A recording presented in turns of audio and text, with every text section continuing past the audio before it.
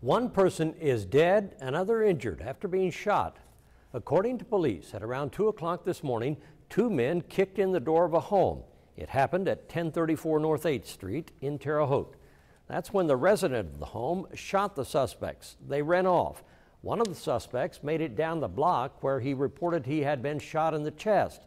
Moments later, the second suspect walked into Union Hospital with 2 gunshot wounds to the chest. Both men were lifelined to hospitals outside the Wabash Valley.